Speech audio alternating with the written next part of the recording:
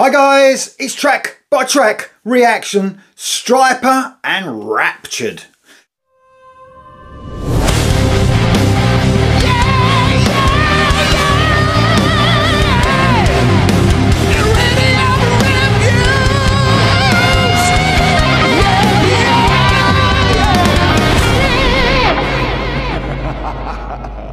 So when we were kings, track by track reaction. We're up to track number 8.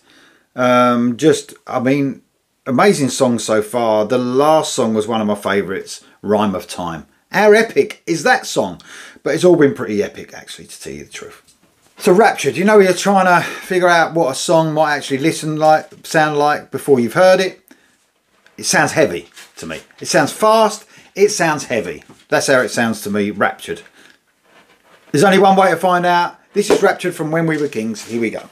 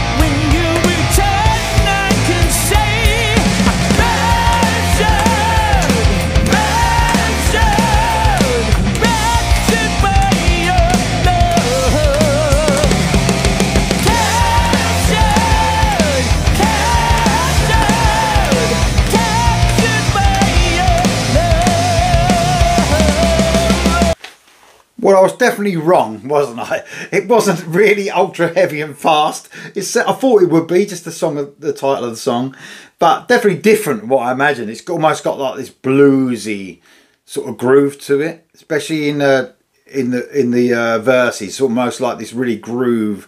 It was definitely like it got this groove on. It's like, you know, instead of headbanging, you're sort of like ding dang ding ding dang ding ding dang, and Michael giving almost this sort of bluesy, soulful vocal over it. Love the running bridge, like ding ding ding. It reminds me a little bit of like into Do Unto Others, the part of that.